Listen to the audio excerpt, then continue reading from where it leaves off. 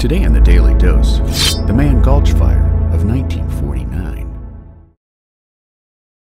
In the early 1940s, the U.S. Forest Service created an elite team of smoke jumpers who parachuted into remote wildfires, which turned sadly tragic on August 5, 1949, when on a broiling hot day 20 miles from Helena, Montana, a fire was reported in Mann Gulch.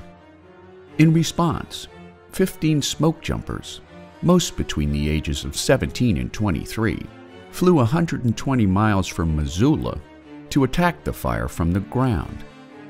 Landing safely at 4:10 p.m., they hiked down into Mann Gulch with their heavy packs and Pulaski axes strapped to their backs, splitting into smaller units for the attack on the reported grass fire.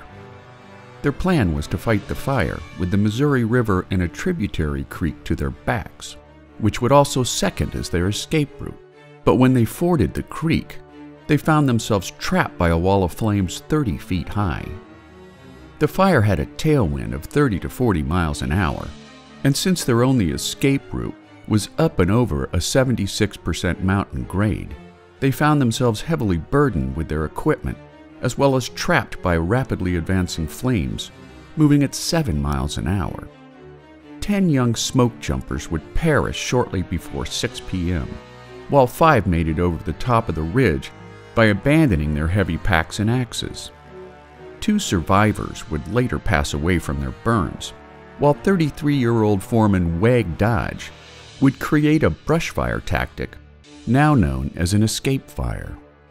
Nearing 6 p.m., with the fire just minutes from burning him alive, Dodge lit a backfire up the hill he needed to climb, and as his backfire burned the grass in his intended escape route, he walked into it, covered his face with a wet towel, and laid down face first on the ground. Dodge heard and felt the main fire passing by on either side of him, but he survived the ordeal miraculously unscathed. Until that moment, there had been no history of a firefighter having done such a maneuver, but escape fires are now considered an accepted strategy in the fight against grass fires.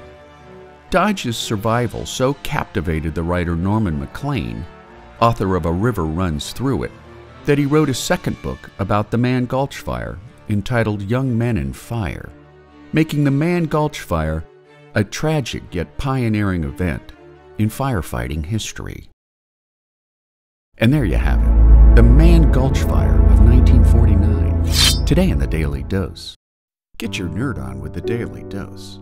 And if you enjoyed today's episode, share the link with a friend or colleague, particularly the dumb ones that don't know jack.